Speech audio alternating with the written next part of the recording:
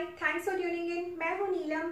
अगर आप एक न्यू मॉम हैं और अपनी नई बॉडी इमेज को लेकर थोड़ी कॉन्शियस हैं और थोड़ी वरिड भी हैं कि आप अपनी प्री प्रेगनेंसी बॉडी वेट और शेप को अचीव कर पाएंगे या नहीं, स्पेसिफिकली मैं बात कर रही हूँ आपके स्टमक एरिया में जो fat through out the pregnancy accumulate होता है, उसे हम ड्रॉप कर पाएंगे या नहीं, तो इसका जवाब है डेफिनेटली हाँ, आप कर पाएंगे। उन सभी स्टेप्स को इम्प्लीमेंट करके अपने लाइफस्टाइल में जो भी मैं आपको इस वीडियो में बताने वाली हूँ, जो स्पेशली मैंने अपने पर्सनल एक्सपीरियंस से सीखा है।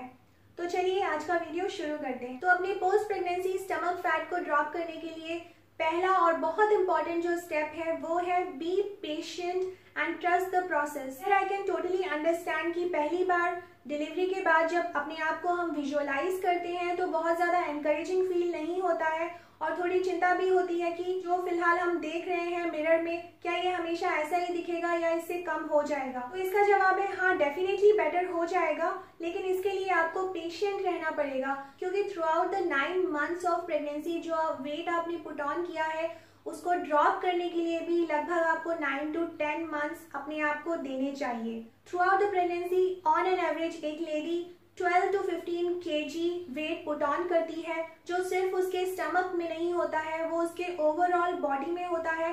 और बेबी का वेट होता है अप्रॉक्सीमेटली 2.5 to 3 kgs।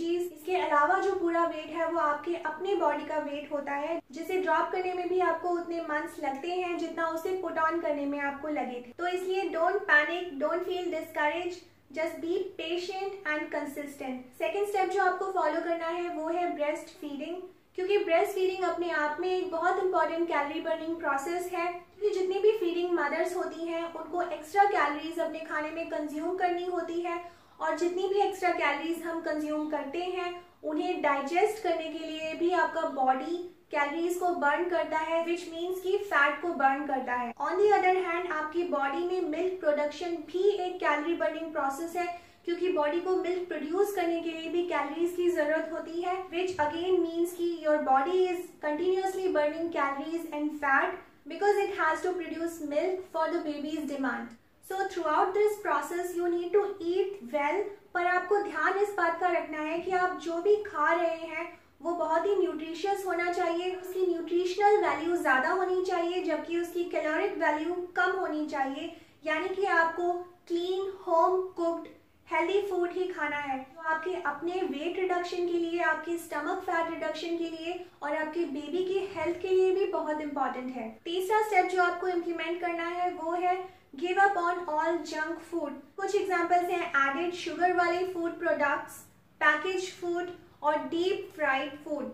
रीजन 1 कि इन सभी फूड आइटम्स में कोई भी न्यूट्रिशन नहीं होता है, इससे ना ही आपके वेट रिडक्शन में कोई मदद मिलने वाली है और ना ही आपके बेबी की हेल्थ के लिए बहुत अच्छा है। जितनी भी इन फूड आइटम्स में एक्स्ट्रा कैलोरीज होंगी वो अगेन आपके मिड सेक्शन में स्टोर हो जाएंगी, लेकिन हमारा एम है मिड सेक्शन से यानी कि स्टमक से फैट ड्रॉप करना। तो ये आपके स्टमक फैट लॉस के गोल के बिल्कुल अगेंस्ट में वर्क करेगा, इसलिए आपको जंक फूड से बिल्कुल दूर रहना है। नेक्स्ट स्टेप जो आपको लेना है वो है टेक इनफ रेस्ट, क्योंकि एक न्यूबॉर्न बेबी की या फिर एक टॉडलर की टेक केयर करना अपने आप में एक बहुत बड़ी एक्टिविटी है। तो जितना भी वक्त आपको मिलता है रेस्ट करने के लिए उसमें प्लीज आप रेस्ट लीजिए, क्योंकि क्या होता है कि पहले की तरह हम अपने सभी काम खुद से करना चाहते हैं इंडिपेंडेंटली, हम किसी की मदद नहीं लेते हैं, जो कि नाउ आई रियलाइज की थोड़ी मिस्टेक है अपने लिए। Don't be shy about asking for help. सबसे इम्पोर्टेंट बेनिफिट ये होगा कि आपकी बॉडी को थोड़ा रेस्ट मिलेगा और आपको अपने लिए थोड़ा वक्त मिलेगा और आपके मूड को स्टेबल रखने में आपकी बहुत हेल्प करेगा। क्योंकि ये सभी स्ट्रेस फैक्टर, चाहे वो मेंटल स्ट्रेस हो या फिर फिजिकल स्ट्रेस हो, बहुत ज्यादा इम्पैक्ट करते हैं आपके बॉडी वेट को, आपके स्टमक फैट को ड्रॉप करने में या फिर उसे स्टोर करने में। तो इसलिए take help and take enough rest. इसके बाद का स्टेप जो आपको लेना है वो है involve in some kind of physical exercise. वो एक्सरसाइज कोई भी एक्टिविटी हो सकती है जो आपको बहुत ज्यादा पसंद हो। कुछ सिंपल एग्जांपल्स जो मैंने इम्प्लीमेंट किए थे वो है go out on a walk with your baby. अपने बेबी के साथ आप वॉक पे चले जाइए, उसे प्रैम में रखिए, उसे कैरी मत कीजिए। इस तरह की आउटडोर एक्टिविटी आपके बच्चे के लिए और आपके अपने weight reduction, belly fat reduction के लिए भी बहुत ज्यादा बेनिफिशियल है। दूसरा एग्जाम्पल है हाई इंटेंसिटी इंटरवल ट्रेनिंग।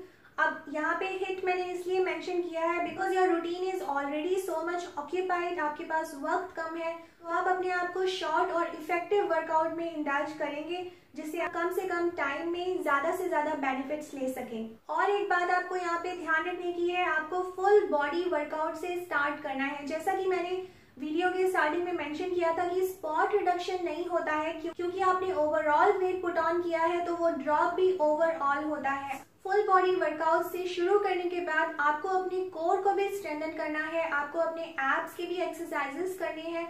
लेकिन उससे पहले मैं आपको एक इम्पॉर्टेंट सजेशन देना चाहूंगी कि consult with your gynaecologist first, कि आप एब्स से रिलेटेड एक्सरसाइजेस शुरू कर सकते हैं या नहीं, या फिर कोई भी एक्सरसाइज आप शुरू कर सकते हैं या नहीं। इसके लिए आपको अपने डॉक्टर से सलाह लेना बहुत ज़्यादा ज़रूरी है। इसके साथ ही एज अ फ्रेंड एक और बोनस टिप मैं आपको देना चाहती हूँ कि keep your skin well moisturised in order to prevent those stretch marks जो भी आपको आपके वेट लॉस जर्नी में आएंगे। लेकिन अपनी स्किन को वेल हाइड्रेटेड और वेल मॉइस्चराइज्ड रख के उन सभी स्ट्रेच मार्क्स को काफ़ी हद तक प्रिवेंट कर सकते हैं। So the best moisturisers are always oils, specifically essential oils. और इंटरनली अपने स्किन को हाइड्रेटेड रखने के लिए आप जानते हैं कि आपको प्लेंटी ऑफ वाटर कंज्यूम करना है थ्रू आउट द डे। इससे ना सिर्फ आपकी स्किन हाइड्रेटेड रहेगी बल्कि आपका बॉडी अपने अंदर के टॉक्सिन्स को भी फ्लश आउट करेगा, जिससे इवेंचुअली आपको अपना स्टमक फैट ड्रॉप करने में बहुत मदद मिलेगी। तो ये थे वो सभी यूजफुल स्टेप्स जो मैंने अपनी मदरहुड जर्नी और अपनी post pregnancy weight loss journey में इम्प्लीमेंट किए और मुझे बहुत अच्छे रिजल्ट्स मिले हैं और जो आपके सामने भी है। तो I wish you all the best for your weight loss journey and specially your stomach fat loss journey. I am sure कि अगर आप इन सभी स्टेप्स को अपनी लाइफस्टाइल में इम्प्लीमेंट करेंगे तो आपको बिल्कुल भी डिसअपॉइंट नहीं होना पड़ेगा। So if you found this video useful, give it a like. If you have any questions, comments below, and also subscribe to my channel if you haven't already, and also press the bell icon so that you will never miss the video with me again. Thanks for watching. Bye.